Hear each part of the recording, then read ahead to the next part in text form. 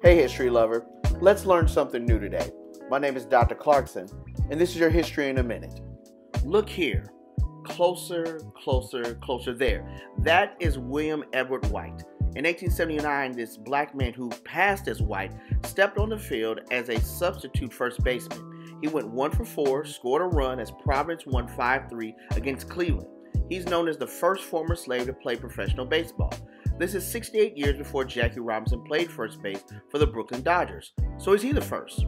Or maybe the answer is Moses Fleetwood Walker, the bare-handed Negro catcher, son of a physician, and an all-star catcher that no one could steal off of, who played for the Toledo Blue Stockings in 1884. His career was sadly cut short when a group of 75 white men threatened to kill Moses and his team if he ever played again. Now this is 63 years before Jackie Robinson. So who is the first? Historians will argue this question about who really broke the color line of America's pastime. But it's past time that we give both these men their honor and respect. Thank you so much for your warm heart and most importantly your listening ear. Black History Month is every day, all year long, and this has just been History in a Minute. My name is Dr. Clarkson, and I'll see you next time.